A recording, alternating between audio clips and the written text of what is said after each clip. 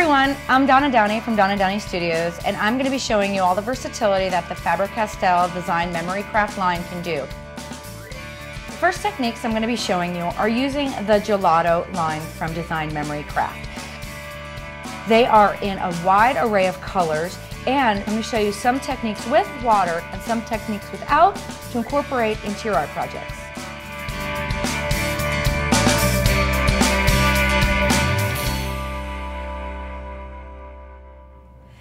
This next technique is also a resist, but instead of using UT or using gel medium, we're going to use regular school glue.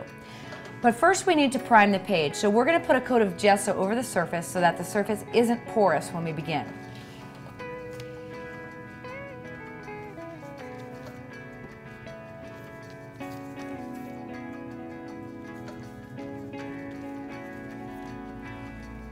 Then I'm going to dry the surface so that we can put the glue on top. Now that the gesso's dry, this is where it gets really fun. Take the glue, hold it upside down, and just start to make a design. It doesn't matter where you go, just make this crazy design if you want to draw flowers or just make an abstract piece of artwork.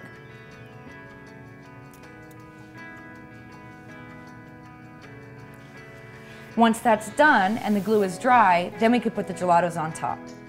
Alright, I've chosen two cool colors to go ahead and color the background right over the glue. I'm going to fill the surface, and once I do, I'm going to take the water bottle, spritz it down, and make some paint.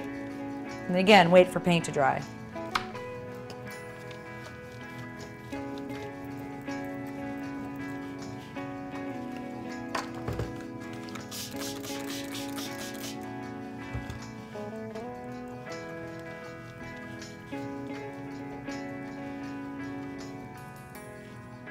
So in my journal, I have the same exact page done. And one of the really fun things about this is that the regular school glue is like a masking fluid. And what it does is once you've painted over it, yes, you could wipe with a baby wipe and take some of the color off. But even better than that is that you can actually peel the glue off of the surface as long as it's gessoed.